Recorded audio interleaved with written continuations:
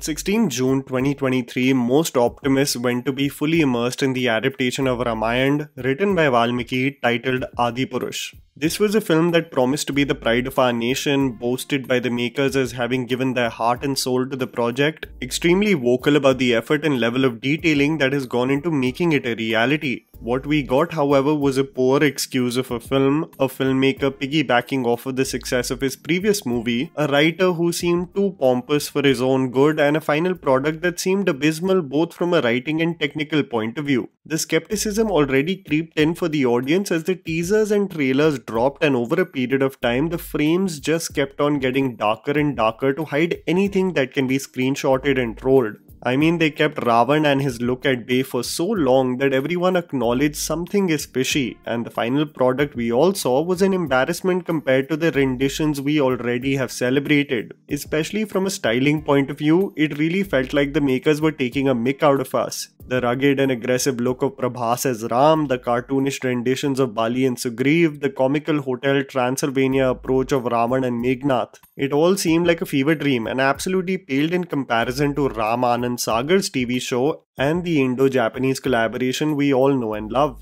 The Ramayan Sagar TV show is etched in everyone's memory, so much so that the actors are still revered for the parts that they played. Often called in public as the gods they so beautifully portrayed. This was not only the case for an older generation that grew up with the show, but a generation that got reintroduced to it during the pandemic and its reruns. A sincerity was as clear as day with this adaptation that went on for 78 episodes. A conscious level of detailing with not only the characters but the world created. Even for a new generation that got introduced to the show, the dated special effects and set work was inconsequential, as the writing and acting performances were so sincere and effective. But who knew what would cement a really cool, slick and intricate detailing of the world of Ramayana would be an Indo-Japanese anime. The Doordarshan and Cartoon Network reruns were a must, and this carried on for more than a decade. What's hilarious is that Om Raut and Manoj Muntashar in their interview spoke about how a generation was obsessed with superhero films and how their rendition of the Ramayana was an aim to make those revered figures for the younger generation. But what they failed to realize was that it was done already close to 30 years ago. It really is a crime of the product we got in the form of Adipurush, but the rumor mills constantly floating around about another project centered around Ramayana. Is it really possible that we can finally get the Ramayana we deserve on the big screen? It has been confirmed by various news portals that the Ramayan trilogy, directed by Nitesh Tiwari and starring Ranbir Kapoor as Ram, Yash as Ravan and Sai Pallavi as Sita, will go on the floors in the first quarter of 2024.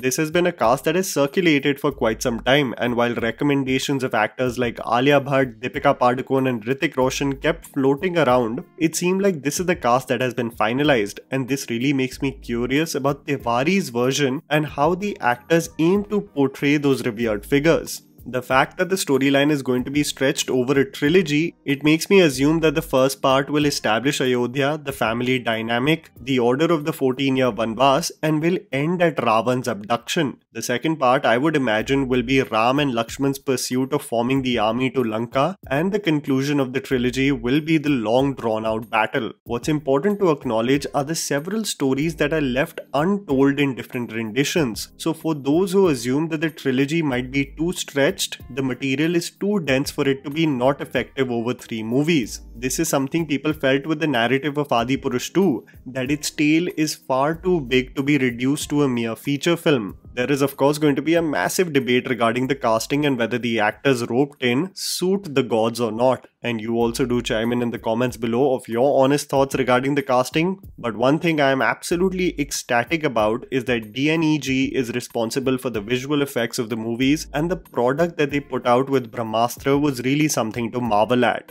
Ayan Mukherjee was often trolled for the delays that Brahmastra experienced, but the final product that came out, at least visually, was something never seen before in Indian cinema. And this is the same level of detailing that is required for an important tale like Ramayana. When people saw the final product of Adipurush, one developed immense respect for the visuals of Brahmastra and what really went into making that project a reality. This is something that makes me extremely hopeful for the magnum opus, the effort and investment that the project truly deserves. While I was not a fan of Nitesh Tiwari's previous venture Bawal, the years that have gone into him writing about this film makes me believe that this is the project he has been waiting for all his life. The beauty of Dangal and Chichore should not be casually forgotten, so it's not crazy to assume his intention is in the right place. I think Sai Pallavi is the perfect casting for Sita. There is a warmth and ease in some of the roles that flash in front of my eyes, where I feel the purity and calmness required for Sita's role is something that she can beautifully channelize for this tale.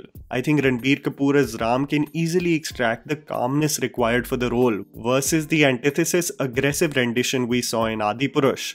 Yash as Ravan, if actually finalized, can be the intimidating and towering evil force that can really produce a face-off for the ages, and the tale of Ramayana we truly deserve on the big screen. I am sure you have many thoughts about this project and its casting, and you know very well that the controversy that will develop just for the off-screen personas bleeding into the on-screen characters they are portraying, but we will be here to dissect anything and everything, so let's see how this ambitious project develops. And that was a video, guys. Write down in the comments below what you think about the casting and this announcement finalized. Please don't forget to follow me on Instagram. The handle's right in front of you. Follow me at JammyPants4. Also, please support us by smashing the like button and subscribing to our channel for weekly content ahead.